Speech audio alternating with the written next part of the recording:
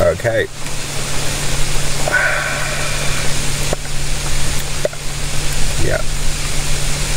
Yeah, it feels weird. Okay, so I'm doing this on my laptop instead of on my camera because my camera is on like 1% battery. So I just thought I would do like an update vlog. So my first trip, which was the day after my last message, yeah, I made it about half an hour out of Leeds before black smoke started pluming out of the back of the van, and the speed dropped. So I pulled up on the side of the motorway, well, the A1 on the hard shoulder,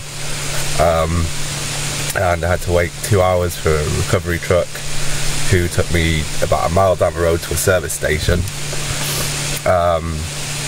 And then I spoke to the AA again, and they reckoned it could be up to 3 hours for a wait. So I'd asked around, and I think the problem was, due to my electrical issues, it had made, well, I'd put a lot of sunflower oil in the engine.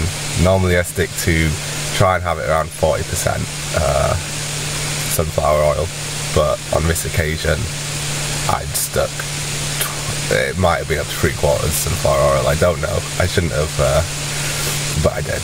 Okay, so now I know, I learned a thing. Yeah, so having been dropped off at the station, the service station, I found out it's going to be hours of wait for the AA. So I went to the gas station, the diesel station, put in another 10 litres of diesel, thought, oh, maybe that'll mix it okay. Did a few laps around the service station, and yeah, it seemed fine. So I rang up AA, cancelled it, said I should be alright. Went back on the motorway, instantly hit the motorway, black smoke pluming out, just put myself in the exact same situation I was in to begin with. So, but when I spoke to the AA on the first time, I spoke to the guy on the phone. He said, look, tip for you, don't get stuck in this stupid place, because then you have to wait for us to come and get you out of the stupid place, just to wait again for us to come and catch you the first time, right? I thought, okay, so am I to limp? By this time it was about 8 PM. It was starting to get dark, the motorway was dead, the A road was dead, so I was able to limp down it at about 30 miles an hour, with my hazards on, and I found a little cafe, Flo's Cafe it's called. So I pulled in there, I spoke to the AA, they sent a local mechanic to my new location. He ended up taking 3 hours to turn up, but in that time I met the owner of the bar, a guy called Ricky. So this place, Flo's Bar, is run by Ricky and his fiancée Vicky, and their many children.